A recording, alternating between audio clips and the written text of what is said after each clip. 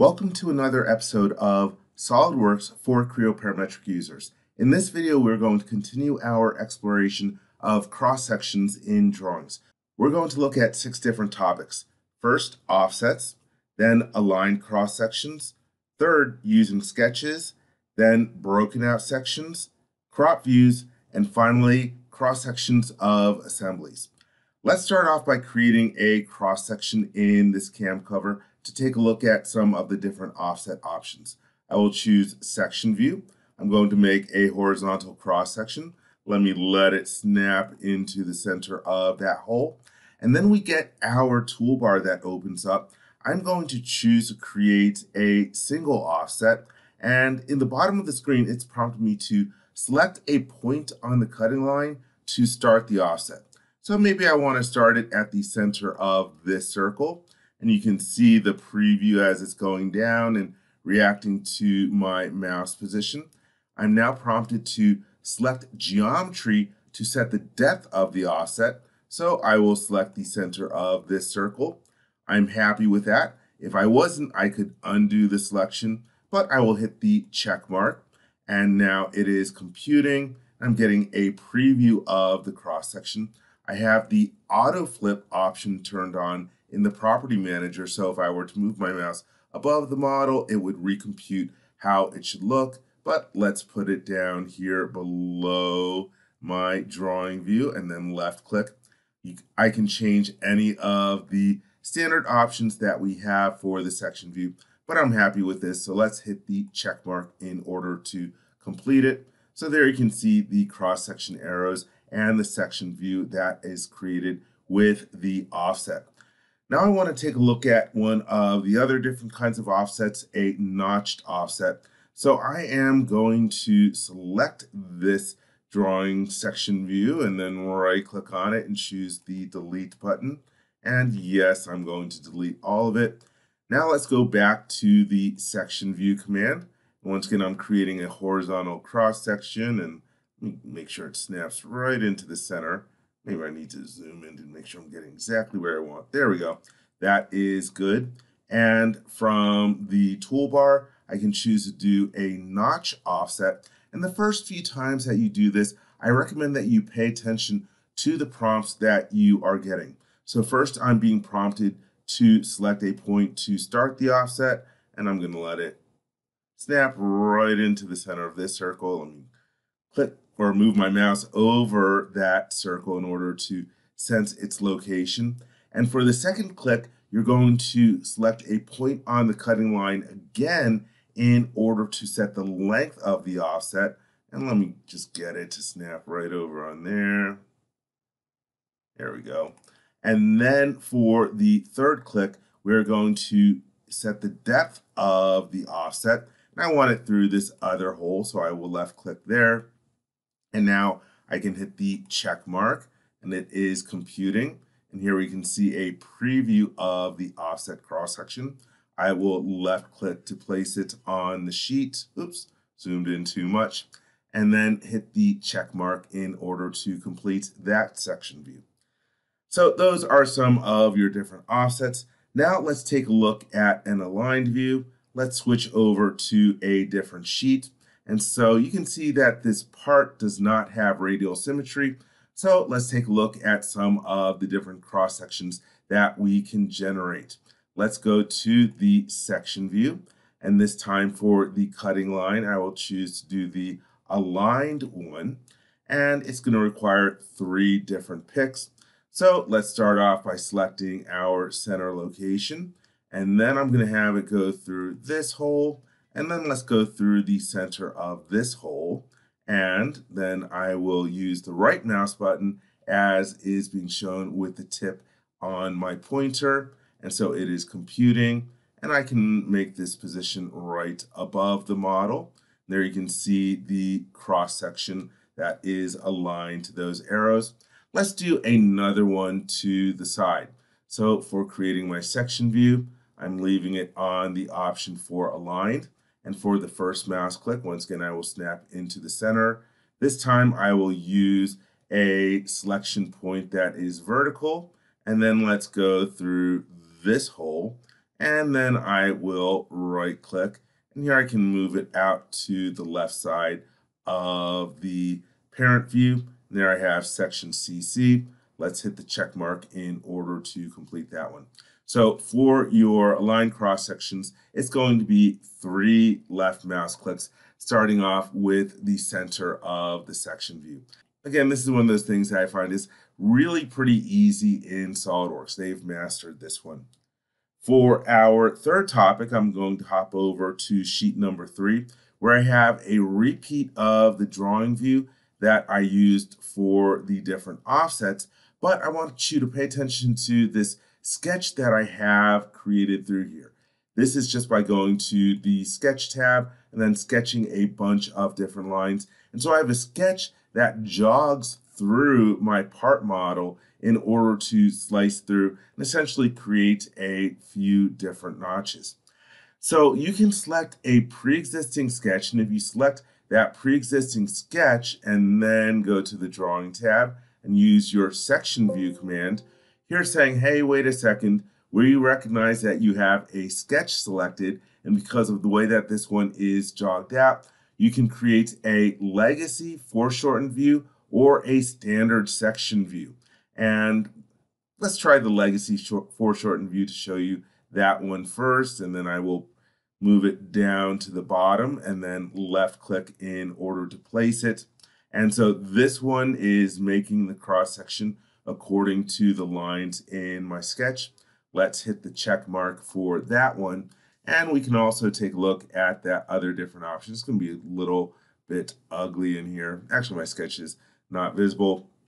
Let's use the undo button in order to get rid of that section view, and that's the time I can grab my sketch entity, and then I will go to the section view command. And this time, if I create a standard section view, well, let me left click over here. You can see this one is sort of like taking all the different segments and stretching them out. So we're ending up with something that is much longer than the original view. This is not that good. Let me hit the undo button and then go back to the previous selection where we can just select an entity and then section view and then create the legacy foreshortened section view. Let it compute. Left click in order to drop it, and then hit the check mark in order to complete it. For some of the different ways that you can modify views, you have commands like a broken out section and also a crop view. Let's take a look at that. I am going to go back to sheet number 1, and let's start off by creating a projection view. For the projection view, let's just go to the project view command, select this view over here, and then drag out a view over to the side. I am going to need this for one of the things that I am going to show. So first off, if we want to create a broken out section, I will click on the broken out section command. And if you take a look at the mouse, let me pause it for a second. There's a little tooltip that is hiding, but right now I can start off with creating a spline manually. So I'm just going to use a few different left mouse clicks in order to select my shape, and then I can left click right over on the start of the spline. It senses the start of it. And so now I've got my spline, and it wants to know a depth for the section, and you have a number that you can crank up. But let's say I don't know the depth that I want to use. You can select a piece of geometry, an entity in your drawing view, like I can select this particular edge in the model. There is a preview button. So now you can see a section of that view that is sectioned off. I'm happy with that broken out section, so I will hit the check mark.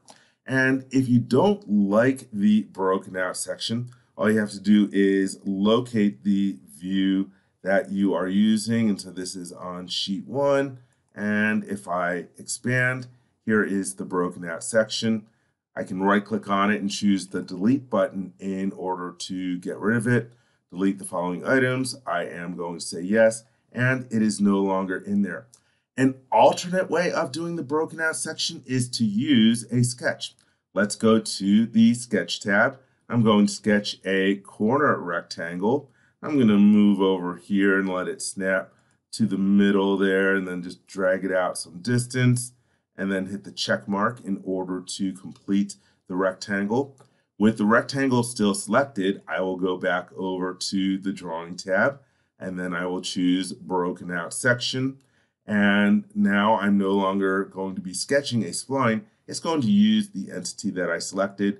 And for the depth, let's use the same entity as before. Pick that edge and then hit the check mark. And now I have a nice half view created of that broken out section. All right, for the next one, let's take a look at cropping a view. And so here we have the crop view command. This is another one that I find is nice if you start off with a sketch first. Let's go to the sketch button, and once again, I'll use a rectangle and let it snap in over here and make it about yay big, and then hit the check mark. And so with that rectangle selected, let's go back to the Drawing tab, and then I can choose to crop the view. And now we have the portion of the view that is within that rectangle that I'd created. So a couple different ways that you can manipulate your pre-existing views in order to limit how much you're seeing of the view. And that is sort of like the partial view command in Creo Parametric, or depending on what you use as your reference entity, the same as a half view. And also the broken out section, which is sort of like that local cross section in Creo Parametric. For the last topic that we're going to cover in this video, let me go over to sheet number 4. And here I have a view of an assembly model. Let's go about creating a cross section in this one. I'll choose the section command. Let's change back over to a horizontal cross section, and I'll let it snap to the center of that circle. I'm not going to add any different notches in here. Let's use the check mark. And now I get a dialog box that opens up, and it is the section scope dialog box. And from here, you can choose which components should not have the section applied to them. And so, for example, rib features or different fasteners, a lot of times you don't want to have sectioned. So here we have the auto hatching button. You can randomize the scale. Here's the button for excluding fasteners and show excluded fasteners. Right now, it's not recognizing any of the different components in my model as the ones that should not be included in here. But let's say I say this is fine for now, so I'll hit the OK button. And so now I get a preview of my section. Since this is a universal joint, it's a little tilted. That's why some of the lines are not straight. And we have the automatic hatching that is being done in here. And then if I take a look at this, I say, you know what? A few of these components I really don't want included in the section. If I scroll down in the property manager, here is the more properties button, and there are a bunch of different tabs in here. Here is the section scope. I'm going to move this out to the side. You can manually pick which components you do not want to be sectioned. So in this particular situation, there are 4 different ones that I don't want to be included. So I have picked them. Then I will click the OK button. And now those components don't have the section applied to them. I'm happy with everything else. So let's hit the check mark. And there I have my section view applied just to some of the components in the assembly. So there you have it. Oh, I'm going to grab this view and just move it up a little bit just so that we don't have the section note overlapping on top of the parent view. Once again, there you have it. That's how you can do sections in SolidWorks, which I have to say is pretty darn easy, especially compared to Creo Parametric.